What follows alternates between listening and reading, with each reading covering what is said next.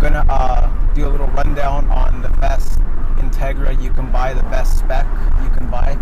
If you are in a state that has emissions laws and stuff, that they test your emissions, and you know, obviously you're gonna be going under the table with emissions anyways, but what's the best one to get? What's the best spec?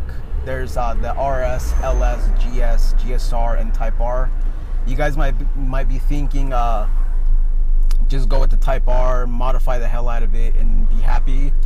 But there's cheaper alternatives, and there's actually advantages and disadvantages of the Type R, especially like in California. All right, so the RS is basically the base model. It comes with nothing. It's a DC4 basic LS engine. If you were to put a B18C or a C5, the Type R engine, inside of that and drive around in California and get pulled over, it's a hefty fine. They might pull the car. They're going to seize it. Same thing for all the DC4s, which is the LS and GS. The GSR is basically the DC2. It's a VTEC chassis, so you can put the Type R into the GSR, and they probably wouldn't even know if you rig it pretty nice because it's the DC2 VTEC chassis. But if you are to tune the car, have it tuned, you're gonna have to backdate it to OBD1. So basically, if you have a 96 and up, you're gonna have to backdate it to OBD1, which means your D port, where your emissions tester is gonna test it, that's gonna be deleted. So you're gonna have to update it, get it smogged, then backdate it to tune it, and that'll be a big old hassle. You wouldn't want to do that. And then you might be saying, well, why not just get a Type R and be done with it? Well, Type R's came out in 1997 in the US. There was no 96 and below spec in the US. In other parts of the world, there are Type R's previously from 97. But the 97 Type R is still an OBD2 car with the D port. And if you were to backdate that, you'll still have to pass emissions and all that stuff.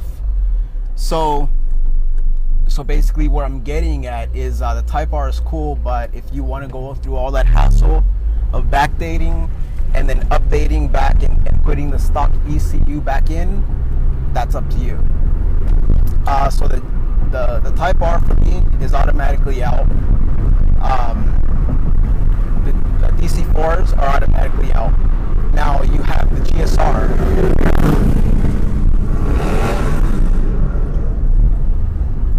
Now you have the GSR, which is a VTEC car. It's 4-lug. It looks like an LS basically, and you can easily just put a nice ass motor in it and do the, tune it. But in 1996, like we all know, they changed it to OBD2, so you'll still have to backdate and update it. So in my opinion, the best Integra you can possibly buy is a 94, 95 OBD1 Acura Integra GSR DC2, because it's a VTEC chassis and it's OBD1 and it comes in the DC platform. You can go with the DB1, the DB2, which is the second gen GSR, but those are very sought after, and if you were to find one of those, it'll be best just to restore it, because they're so rare.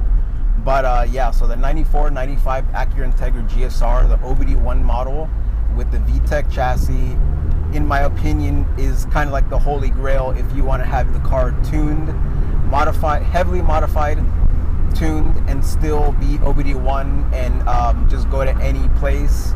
And it's gonna fail. You're gonna have to go under the table, but they're not gonna have any D port to plug into, if that makes any sense.